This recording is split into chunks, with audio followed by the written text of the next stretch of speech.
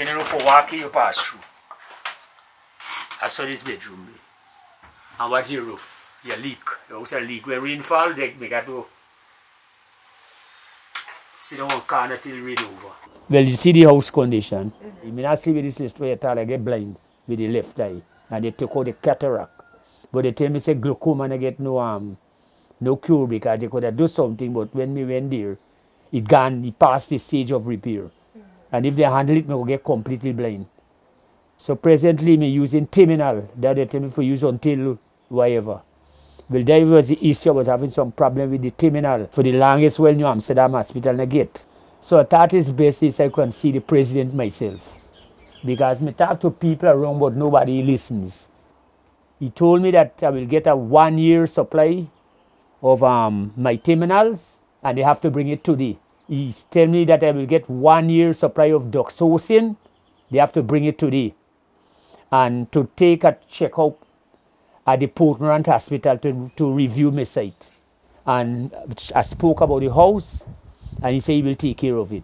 That was Mr. James David, a 73-year-old pensioner who lives at Canje in Region 6. He was one of the hundreds of people that met with President Dr. Irfaan Ali on Thursday as the president led a government outreach program to Berbice. Mr. Davis encountered many difficulties, but upon meeting the president, he was promised that those difficulties would be resolved within 7 days. Additionally, immediately he received 1-year supply of the medication he needs to help improve his quality of life.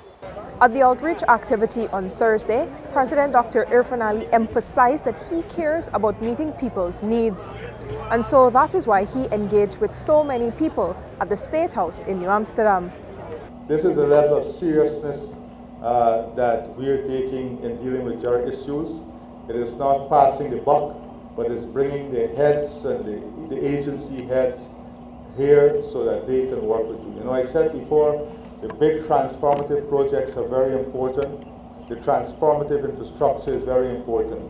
But the transformation of people's lives requires much more than that. It requires us taking responsibility for ourselves.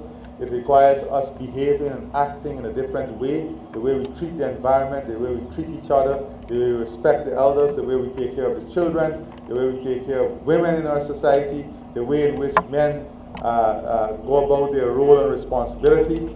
It's a number of issues that are not money related that sometimes make the biggest difference.